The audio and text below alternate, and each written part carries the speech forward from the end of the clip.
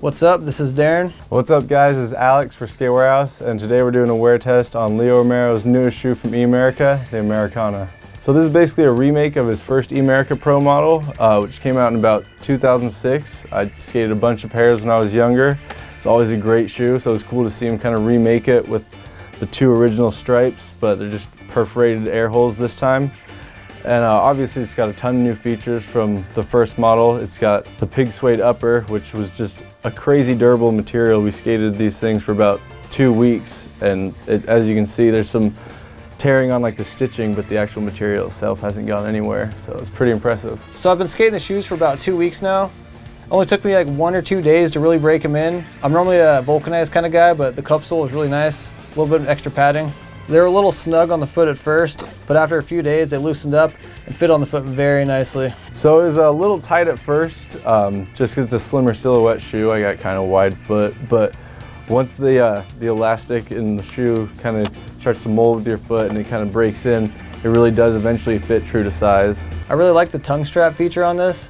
It's always nice to have a little security on your feet, keep them nice and snug while you're jumping down something, skating a rail, even just skating flat ground. You don't want your foot to be flying around in there. It's got the wax laces. It doesn't rip quite as quick. As you can see, I got a little bit, but didn't go all the way through like a pair of laces usually does for me. On the top of the shoe here where you get most of your flick, it's got the grooves cut into it, so it just gives it that little extra flick. It wears down eventually, but you can definitely tell a difference the first few sessions. They use a G6 insole for this shoe.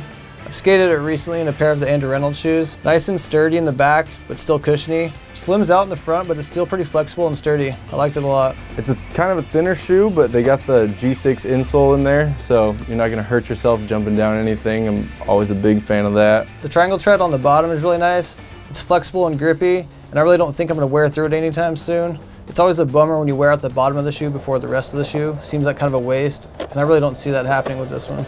I was surprised with the pig suede on these. I feel like with most shoes that I skate, I tear through them pretty quickly, but the pig suede seems to be pretty durable, and I feel like I can get another 2 or 3 weeks down in these. This pig suede was really what I was most impressed with, was just how truly durable it is. I even put a sheet of brand new Mob on this newest board I gripped to see how hard I could rip through these, and it didn't do much. I've always been a big fan of Leo Romero and skated his first shoes a bunch.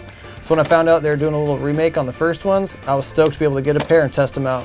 So I've always been a big fan of Emerica shoes, especially just all Leo's Pro models over the years. It was awesome to see him bring back the original in a new way. Awesome shoe. You can pick yourself up a pair at skatewarehouse.com.